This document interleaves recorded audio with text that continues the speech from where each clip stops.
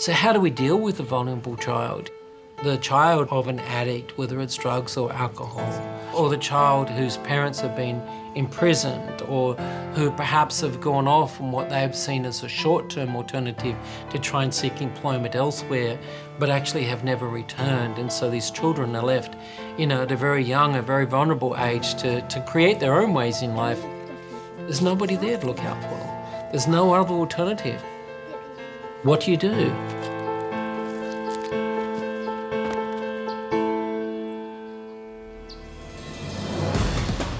Because they were beaten at home or on the streets, they need a lot of psychological help.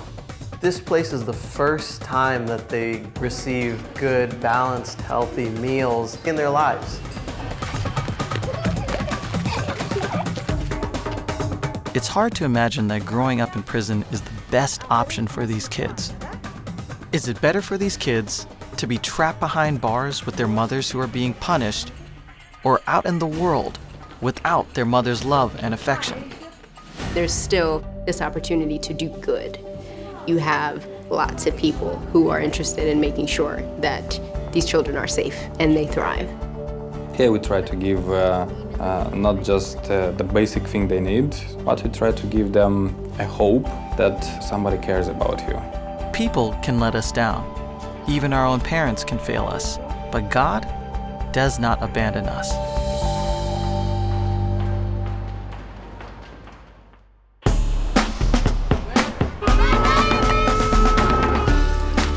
This world of ours is more beautiful, more complicated, and more inspiring than we could ever imagine.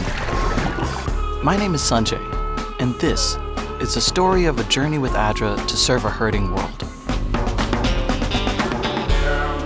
I've spent the last 6 months seeing a side of our planet that not many people get to see, witnessing the most incredible challenges and the most extraordinary hope. Together, we've got a chance to impact the world in a whole new way. This is A Closer Walk.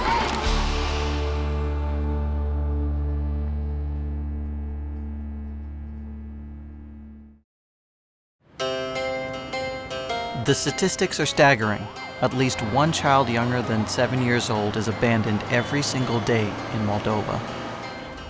And as the poorest country in Europe, it is a country that is hardly prepared to take care of all of these children who have been left behind. Once known as the Garden of the Soviet Empire, Moldova produced fruit and wine for almost 300 million Soviet citizens. But the collapse of the Soviet Union led to one of the most dramatic peacetime collapses of any economy in history. All that is left are the crumbling relics of a time gone by. So where are we? Somewhere where is nowhere, a remaining part of our ex-history. This crumbling tower was started as a hotel more than 30 years ago. But like many things in Moldova, it has been left forgotten. Only a shadowy suggestion of what it could have been. To understand a nation, how it was formed, you have to see from where everything started. So to see why the problems you have now, you have to see the history actually.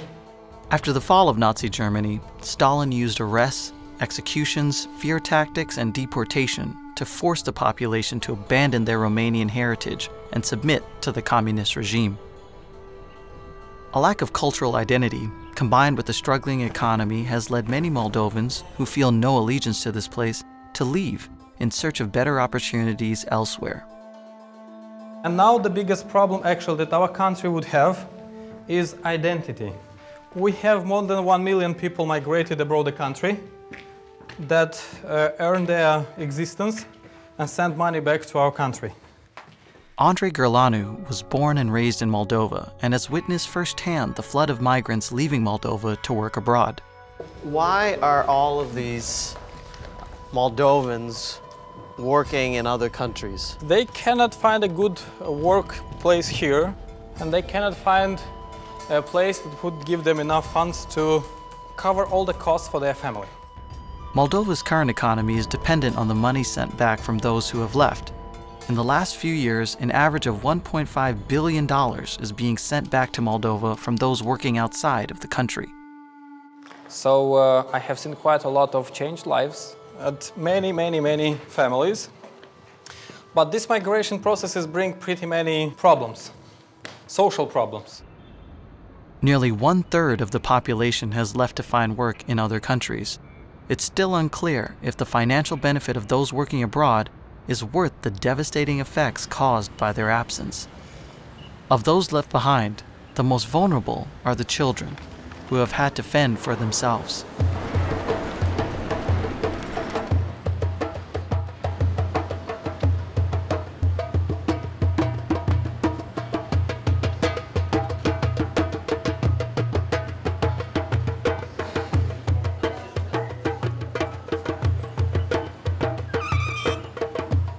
Many children remain without attention, without proper education. They remain with maybe grandparents that cannot take care of them. These children are forced to find their own way, many turning to the street or hoping for the generosity of a stranger. I have a hard time thinking of what my 3-year-old would do if we just disappeared tomorrow. And that's essentially what it is. A lot of these children, they lose their parents very quickly. They don't know that it's coming. Many parents that go abroad the country, they don't want to come back anymore, or they formed another families over there, and these children remain without any attention. And unfortunately, this is the reality. We're on the top. We made it. Yep. And we discuss about the top of our problems. It's hard to imagine what life is like for a child in Moldova who has been abandoned. At home, they, let's say, didn't get enough love. And if you don't get love, you will not be able to give it back. And it's my unprofessional prediction that we will have a generation that doesn't know what is love, will not be able to form normal families, and the real disaster just coming, actually.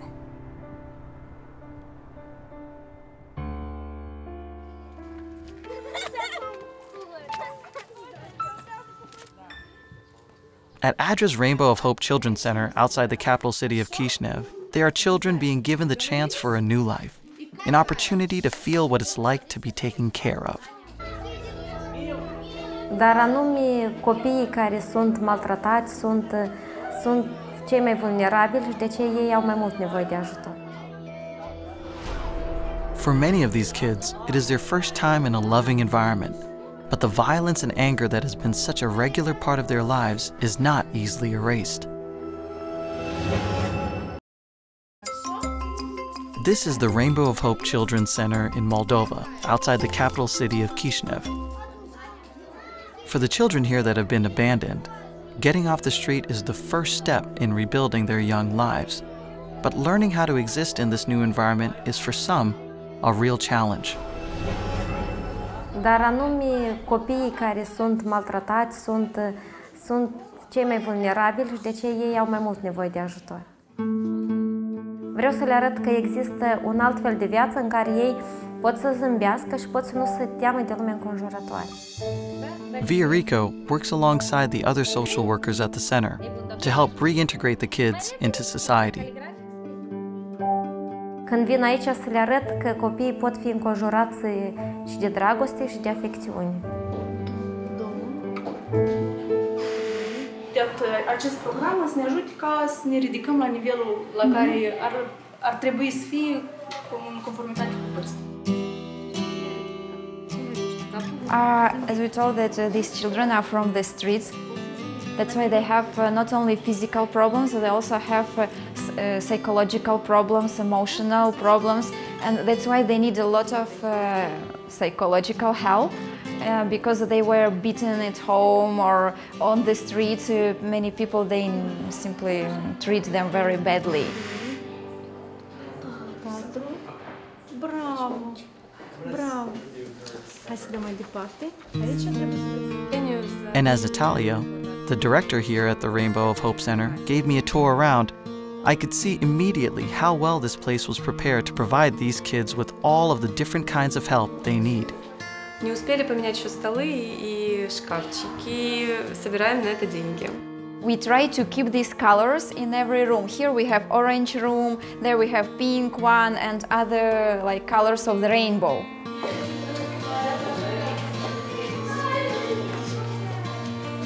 Каждая комната все будет повторяться. 5 кроватей, стол, у каждого ребенка есть тумбочка. Every child has their personal spot. They're responsible for this, so that it will be cleaned, to bring this in a washing machine. Мы говорили об этом, что им не предоставляется медицинское обеспечение, что они в процесс обучения не включаются. То есть все до сих пор, что мы говорили. Really, children come from so poor conditions. They really didn't know that about hygiene. They need to do cleaning, and they didn't know duster or something, and they learned it here, everything. Queen. Is from green. Queen. Green. And this is post number 1. We have here, it's a room for educator. And this educator stays with the children non-stop. This is probably the first time that they're getting real instruction, real teaching. Is that pretty common? Many times some children come here and they're supposed to go to the first grade, but they're not prepared physically, morally, and so on. And that's why they gather a committee with all the staff, and they consult each other. Should this child go to the first grade or not? Or we need to go to keep him in kindergarten. And they create a program how to help this child, you know, to be prepared for this first grade. This is a personal approach here. And education is not the only thing getting a personal approach. Every aspect of their physical and mental health is considered carefully. Each meal is an opportunity for healthy nourishment and a lesson in responsibility. Every day they have a schedule and they have duties assigned. Some children who help to put the food on the tables, then to clean after that and to wash dishes. They do it together with the educators. If they are small children, they help with the chairs to put everywhere. Все по времени, как положено детям. То есть, если дети дома у себя могли сутками не есть. They're supposed to educate children even in food taking, because many of them, they starve at home. They come, they see food, they want to eat a lot, and it's really damaging their health. And they try to encourage them to stop and to eat enough food. So basically, for most, if not all of the children that come here, this place is the first time that they receive, good, balanced, healthy meals and this type of treatment, basically in their lives. Unfortunately, it's true.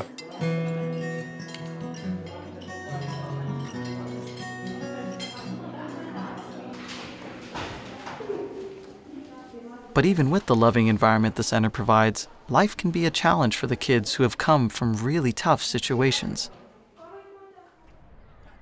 Anna and her sister Daniela have been at the center much longer than many of the others.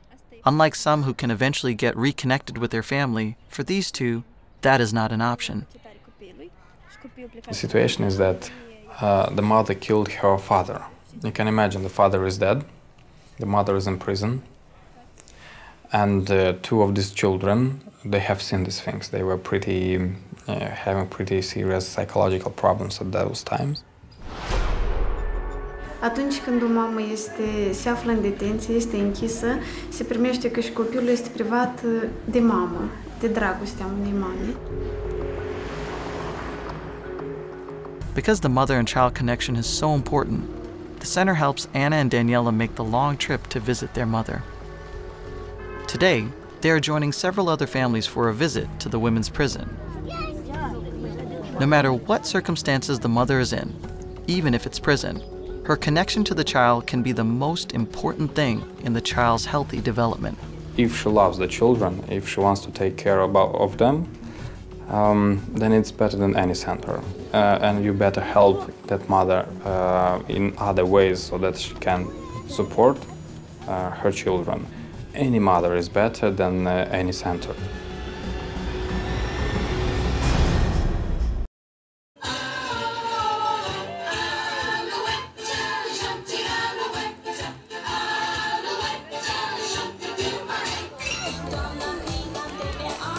Today, at Skopje Women's Prison, they are having a family day so that the children of women who have been incarcerated can visit their mothers.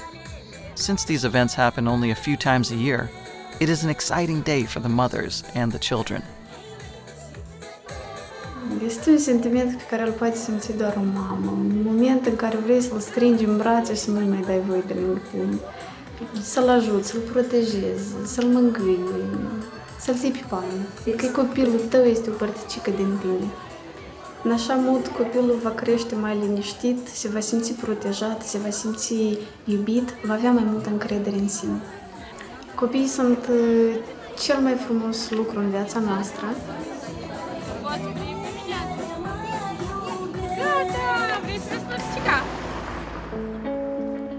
Anna and Daniela are headed to Ruska to visit their mother who is imprisoned for killing their father. Even though it's a challenging trip to make, it's important for the girls to see their mom. The majority of women in prison for committing violent acts were defending themselves or their children from abuse.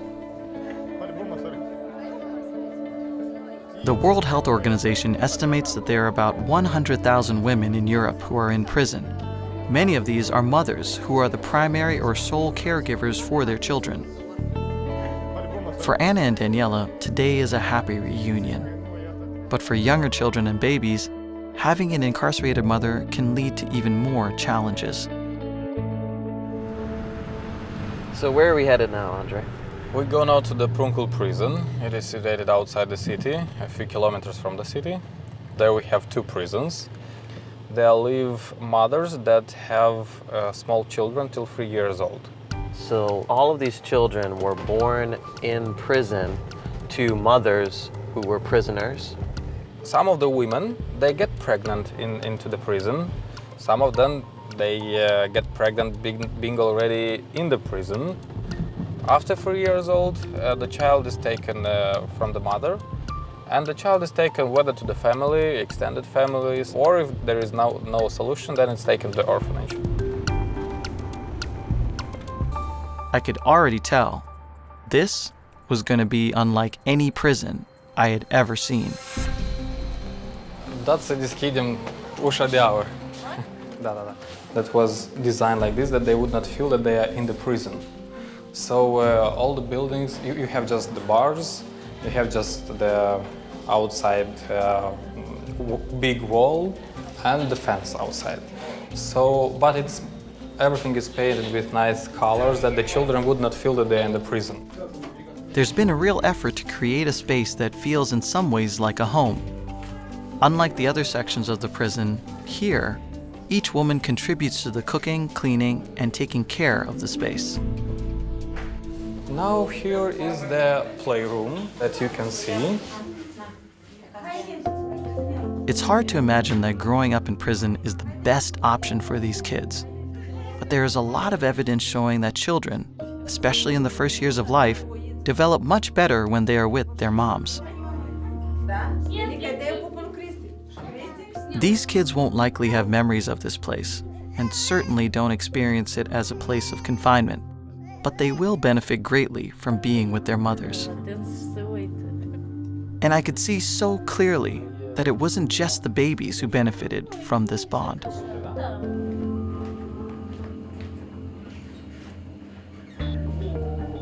One important element of this program is to give the women a chance to learn how to be mothers, to learn how to take care of their kids, and ultimately to be better parents once they've served their time. Women prisoners who have a relationship with their children are far less likely to be repeat offenders and end up back in prison. This is a standard room for two people. Okay. They stay two people in one room. The babies have their beds. This is one bed. Just in this one room, you can see so many different things that really liven up and brighten up the... They want to keep it like no big difference, so that the children would not see this difference, how it would be at home or here. But there are some differences that are unavoidable. For a new baby, it's easy to see that proximity to the mother is all that matters. But what about for a 2-year-old whose whole experience of life has happened in the confines of a prison? Is it better for these kids to be trapped behind bars with their mothers who are being punished, or out in the world without their mother's love and affection?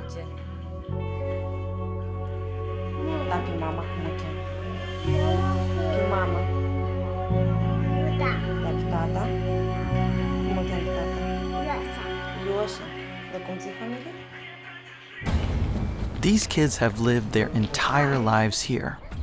They've only been beyond these walls 1 or 2 times in their life. The small prison yard with barely any grass is all they know of the outside world. Although these mothers do their best to help their children have a normal life, there's no escaping the fact that these babies are locked in prison.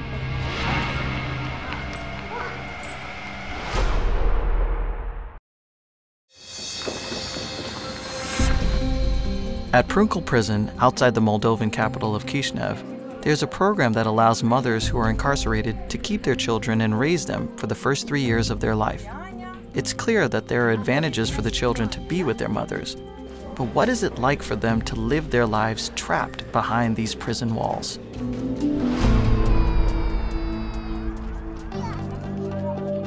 Today, these mothers are taking part in a new program that gives them a chance to take their kids out into the world.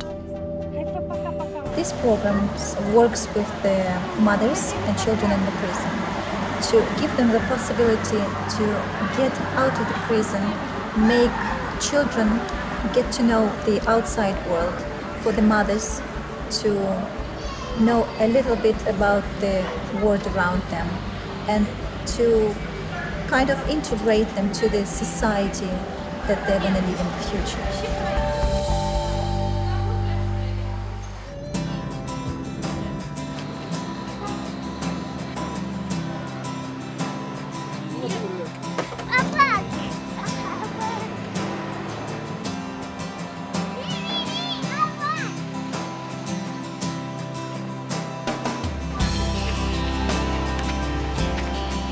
These kids are getting to see the outside world for the first or second time in their life. Even the simple things that we take for granted are totally new experiences for them.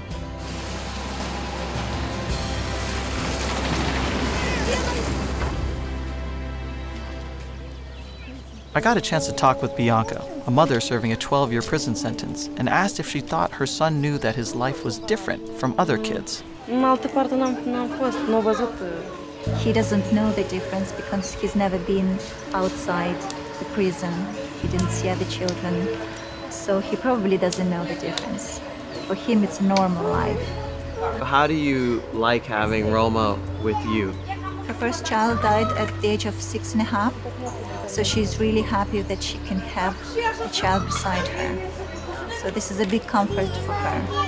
She's trying to spoil him as much as she can, so he can feel that he's loved.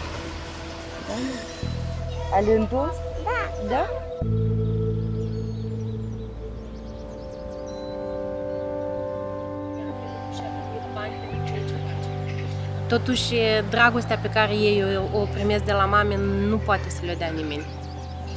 Even if these children are limited in going outside and having, other friends in the society, it can't be changed for mother's love. This is the best thing they can have.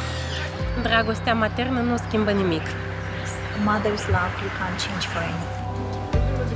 Every case, every child is a story apart. And the solving of the problem is also a case apart. You cannot have formulas, it's not mathematics. We see children who are just lost. They don't necessarily know where to go. They don't necessarily know what to do. They're children, and so they have the minds of children and they require guidance. Dar noi punem în suflet în fiecare copil și încercăm fiecare să-l ajutăm. Lucrul de aici este o experiență care m-a făcut altfel să privesc lumea și pe cei din jurul meu. În primul rând, Dumnezeu vrea prin noi să vadă că noi putem să le arătăm și ceilalți ce înseamnă dragoste. There's still this opportunity to do good. You have lots of people who are interested in making sure that these children are safe and they thrive. More than just a place to lay their head at night, programs like ADRA's Children's Center are giving these kids a chance to have a home, to be a part of a family, and have a childhood. Here we try to give not just the basic thing they need, not just education, not just food, medical things, but we try to give them a hope that somebody cares about you. People can let us down. Even our own parents can fail us. But God does not abandon us, ever.